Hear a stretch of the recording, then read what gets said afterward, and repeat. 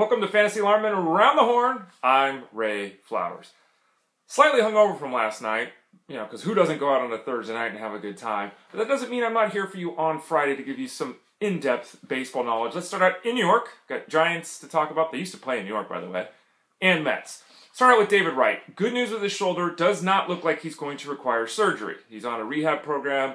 Good news there for the 32-year-old third baseman of the Mets. The bad news is he was horribly ineffective last season.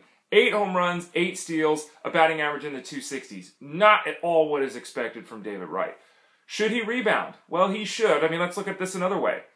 Things were so bad last year. His slugging percentage of .374, lower than his career on-base percentage of .377.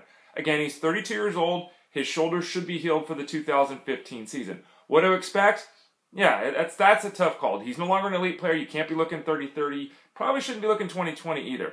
I would hope for 15 to 20 home runs. I would hope for 10 to 15 steals, a 285 plus batting average. Still a starting third baseman in the mixed league. Still could be a very good player and one that might come at a little bit of a discount in 2015. But I don't know if the power is coming back, and with the lack of ability to stay healthy, to stay on the field, and to steal bases last year, his fantasy value is certainly on the wane.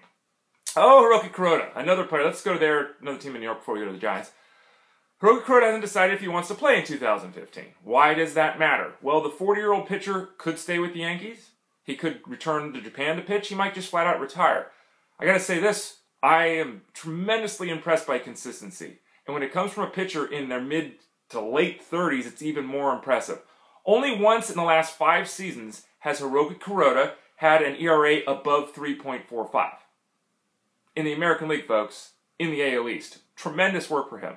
What about the whip? 1.17 whip, only worse than that once in 6 years. Again, American League, AL East. Tremendous pitcher, tremendous pitcher. Not a big strikeout guy, 6'6", 6'7" strikeouts per 9. Doesn't beat himself with the walks, about 2 per 9 there. Always keeps himself in shape and in the game. If he chooses to return, you should expect another solid season from him. That's all. There's no reason to think that that's going away. Still gets the grounders, still throws strikes. Hiroki Kuroda may or may not play in 2015 in America, may not even play in Japan. But if he retires, he'll be going out on top. Oh, a player that hasn't gone out on top for an awful long time now is Tim Lincecum. Relegated to the bullpen in the Giants' run to the 2014 World Series Championship. Barely appeared even in the playoffs. A little bit of injury to his neck, but also just wasn't needed. What are they going to do next year? He's going to go right back into the Giants' rotation. He's due $18 million next season. The Giants have Kane, they've got Hudson, they've got Bumgarner, and they've got Lincecum. So Lincecum is a 4-starter, not that bad. The Giants have to decide what to do with their 5th spot. Do they give it to Yusmeiro Petit? Do they bring back Ryan Vogelsong? Do they try to sign Jake Peavy? Uncertainty at the end of the rotation. So because of Lincecum's past, because of the contract, looks like he is a lock for the rotation. Now, what does he bring?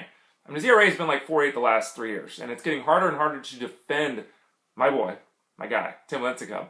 The fact is he still gets grounders, 1.6 ground ball to fly ball ratio, still very good there. But when he is off, he gets hammered. You'll even watch starts of his where he'll be sailing along 4 innings, giving up 3 hits, no walks. And then in the 5th inning, he'll give up 3 runs. And then in the 6th inning, he'll come back out, shut him down again. He loses the release point, he loses his control, and because of that, he gets hit hard at times. He's also lost a strikeout. That's the first time we can say that about him. 7.75 strikeouts per 9 in 2014. Still a solid number, but for a guy who's in the 9.4s for his career, very disappointing.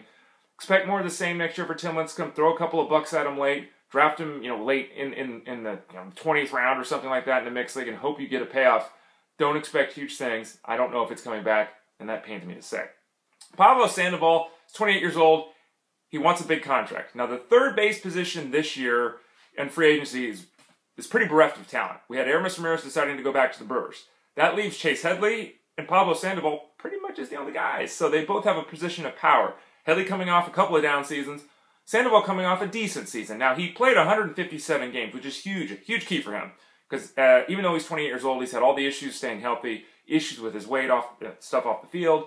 Hamate bones in both arms have been broken, wrists, excuse me. Didn't have a great year, 279 average, 16 home run, nothing great. And, 4 per 150 games for his career, we're talking about a 294, 1880 type of hitter. Now, those are very good numbers. Don't get me wrong. They're very good numbers. And he does play good defense. But giving the 28-year-old Sandoval huge money, which is what he wants over 6 years. His agent said, look, he's 28. We don't want 3 or 4 years. We want 6 years. Paying this guy $15 million, $17, $18 million for 6 years, given his weight concerns and the problems he's had in the past staying on the field, that's going to be a very difficult decision for the Giants to make. Someone will probably better the Giants' offer. It'll be up to Sandoval to say whether he wants to take the money or stay where he's not only been successful, but is loved in the Bay Area. And then finally, how about the case of Cole Hamels? Tremendous pitcher. 2.46 ERA last year, 1.15 whip. That number for his career is 1.14. He strikes out guys all over the place. 5 of the last 6 years, 190-plus strikeouts. 6 of the last 7 years, 190-plus strikeouts. He was injured at the start of last season, but came through by the end. Yeah, tremendous year again. 2.46 ERA was the best of his career, strikeout and inning, all that stuff. Does he get dealt potentially to the Cubs? Now, you look at the Cubs, they need pitching bad. Their infield is stupendous. No team in baseball has more talent, young talent in that infield. They've got, 3 of the top 10 prospects in baseball. They've got Anthony Rizzo at first base, but they need pitching. Right now, their staff is what? I mean, it's names like Wada, Hendricks, Edwin Jackson, Travis Wood. This is not good, folks. Now, Jake Arrieta had a tremendous season last year. What's his follow-up going to be? We'll wait and see. But other than him, yeah, they need pitching bad. So a fit here certainly could be worked out. Maybe some of that young talent going to the Phillies. Phillies, an old club that need an infusion of young talent. They've got Franco coming next year, but other than that, they really could use some young players on that squad. We'll have to wait and see. Hamel's one of the best pitchers in baseball. Still is, even though he's in his 30s now. Let's see if the Cubs can make a deal happen there to get something that they desperately need. I'm Ray Flowers. This has been Around the Horn on FantasyAlarm.com.